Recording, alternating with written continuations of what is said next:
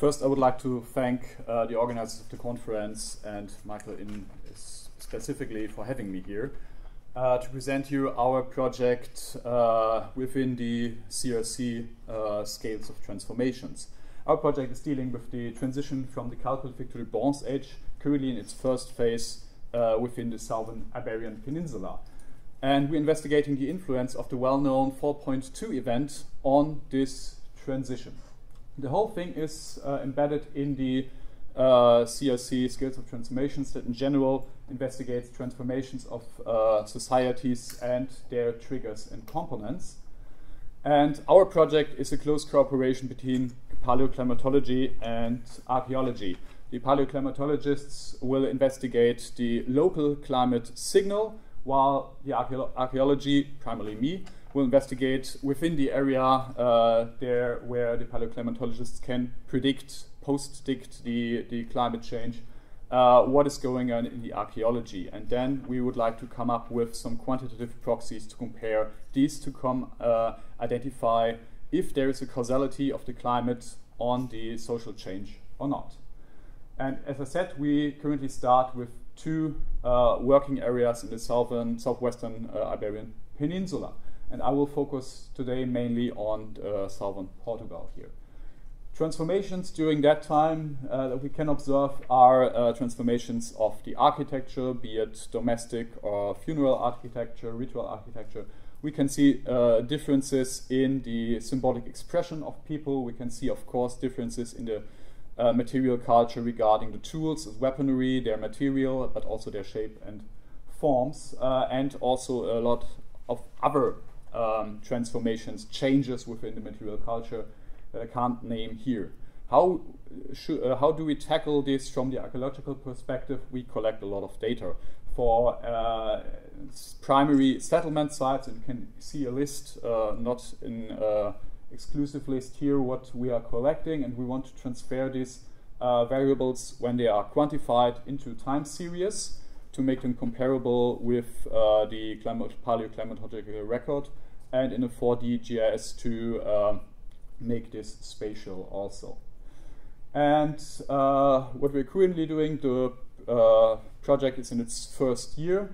We investigate in changes in material culture, what I can't show you now because lack of time. I will concentrate on the demography part of our project. And I would like to start with results from an heuristic analysis. I can't go into detail here what heuristic analysis is doing. Essentially, it is counting numbers of sites per time slice, having these sites dated with a duration beginning and end. And the basis of my analysis here are sites from our working area.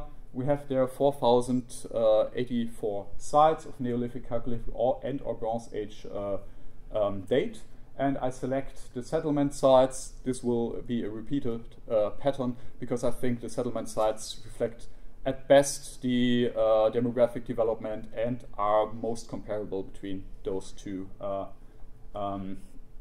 phases. And what we can see here is counting the number of sites per time slice, that we have some kind of plateau during the Neolithic going on, then a boom during the Chalcolithic with a lot more sites, and then really a tremendous decline of settlement activities in the archaeological record in our working area towards the Bronze Age, which coincides with the 4.2 event. So there is kind of indication going on here that there is something happening.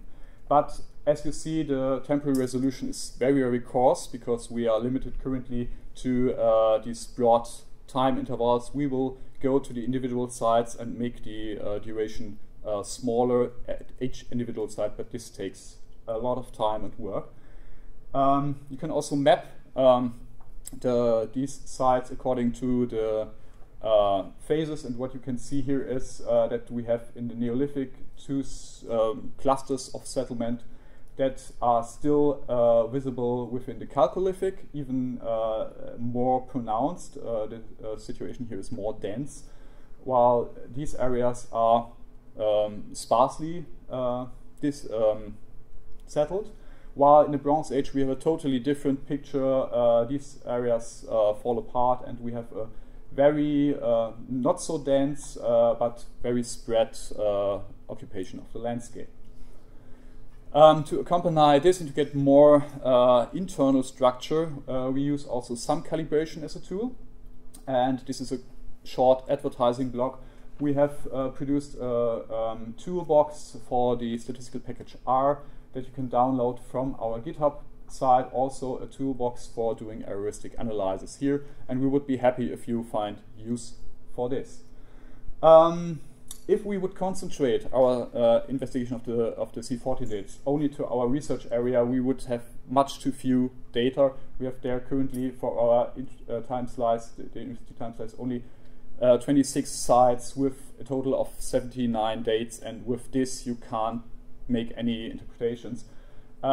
This is also a repeating picture. What you can see here, this gray area, marks the confidence interval of random processes, and only if the underlying curve leaves this gray area, then we have a significant sign, a significant signal that there is probably something going on in the demography. So we have too few dates in our working area currently, so we extend the focus and take the whole Iberian Peninsula into focus, and here is the resulting sum calibration. You can see for the whole Iberian Peninsula a more or less similar picture that we have seen from the heuristic within the working area, but there are some differences. The Neolithic is not so well represented here. The Chalcolithic boom is more pronounced, and the drop towards the Bronze Age is not so pronounced, but you see here this tiny little guy, and this is very much fitting towards the 4.2 event. So this gives us some indication that probably is going something on. But what about significance? If we take all the dates and look if they go out of the random process, then we can see that this plateau of the Chalcolithic and also some things that take place in the Bronze Age are significant. And if we take this here as null hypothesis, saying here is nothing going on with these dates, then we can see that this spike, this drop in the curve is also significant. So here is something significant going on that is different from all the rest of the date distribution here. This drop, this population decline might be something real. Having talked about climate, my colleague Julian Schirmacher is investigating the climatological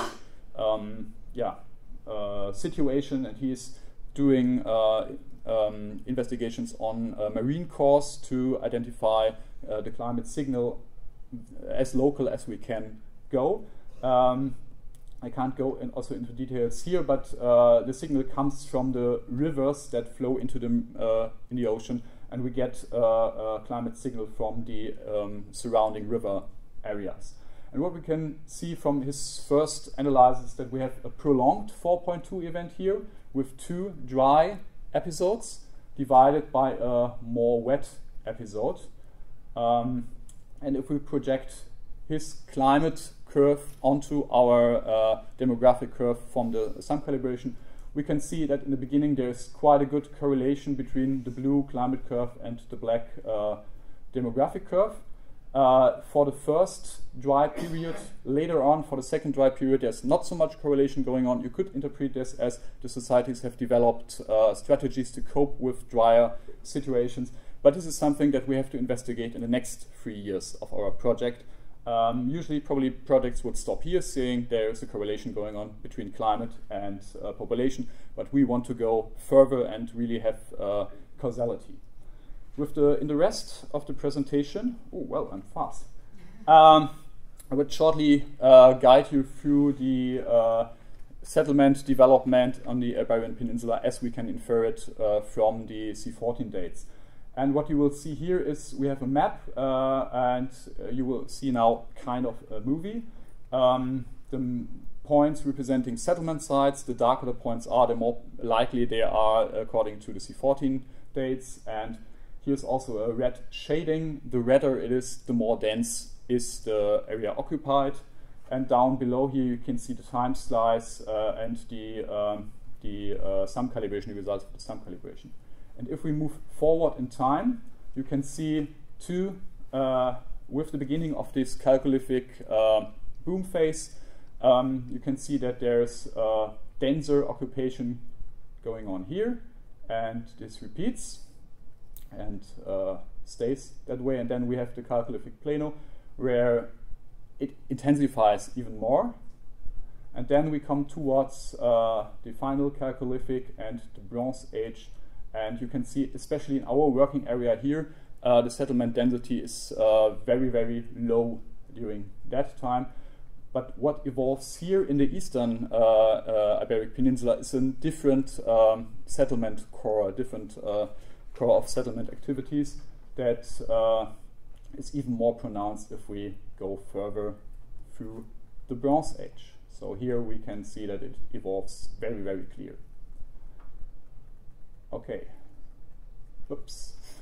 My summary, we still need to collect more data, especially on different indicators, to come up really with multi-proxy analysis to identify causality here. And for this, we also need a much finer temporal resolution. This is a work in progress, both for the climatological record as well as for the archaeological record. Currently, there are good indications that there is a correlation between population development and climate as it regards precipitation. But this has to be checked further. And already now, systematic large-scale evaluation makes shifts in the settlement foci on the Iberian Peninsula very plausible.